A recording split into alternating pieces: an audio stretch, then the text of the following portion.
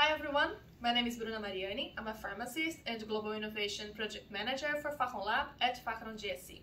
Today we are going to make a quick guide on how to compound using the WetMill compact. So we are going to make a formulation starting from tablets, whole tablets. In this case I have here paracetamol tablets, 500 milligram paracetamol tablets. I'm going to use 10 tablets to build one formulation.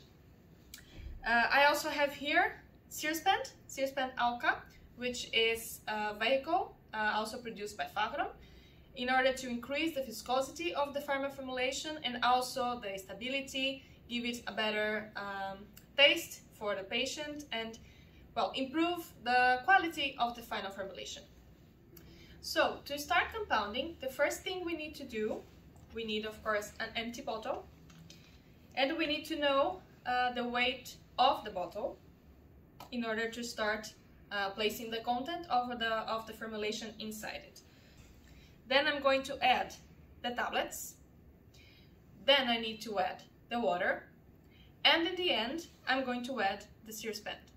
So this means that the total volume of tablets, water and Searspent needs to be 100 ml because that's my final formulation. So first I'm going to add the tablets. I have 10 tablets here.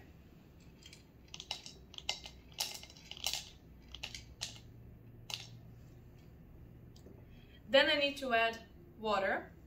And why I'm weighing the water and not measuring with a volumetric cylinder?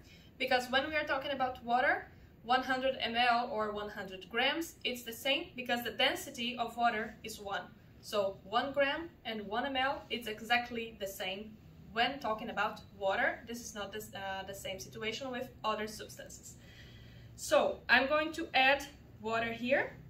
I have 7 grams of tablets.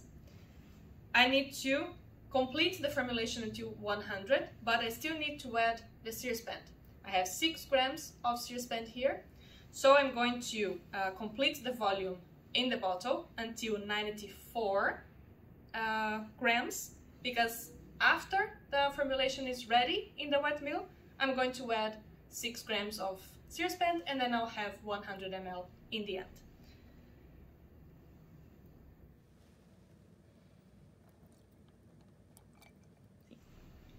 So now that we have tablets and water, we close the bottle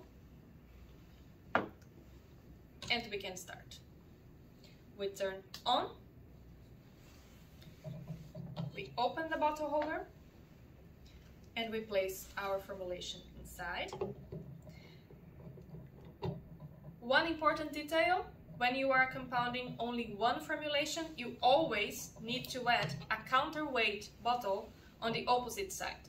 Because if there is weight in only one side of the device, when it is, once it is rotating, it creates some vibration and it will create more noise while compounding, and it's also not safe.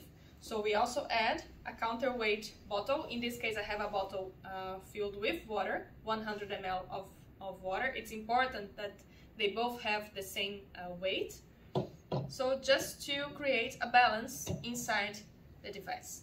So both bottles are securely held inside of the WetMill.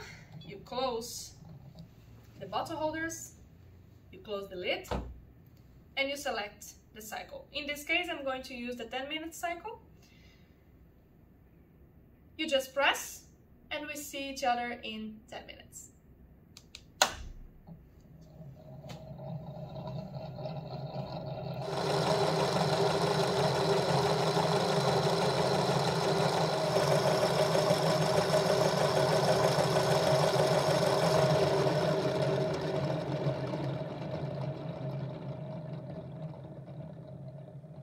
So, 10 minutes passed, the formulation is ready.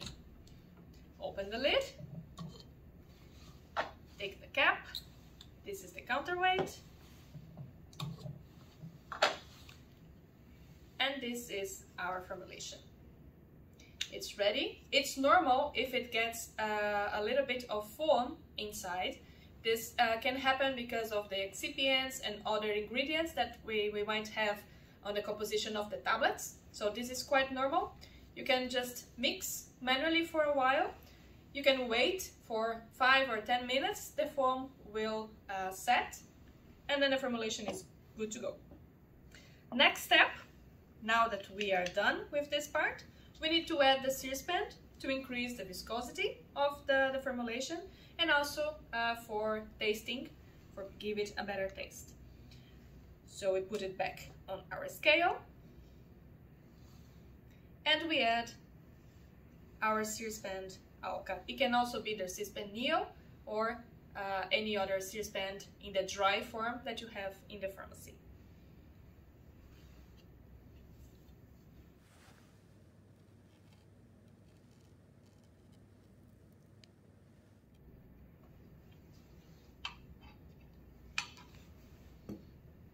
So now that we have added the searspent, we can just mix it manually. So just close the lid and you just shake it. So after shaking for a couple of seconds, our formulation is ready to be delivered to the patient.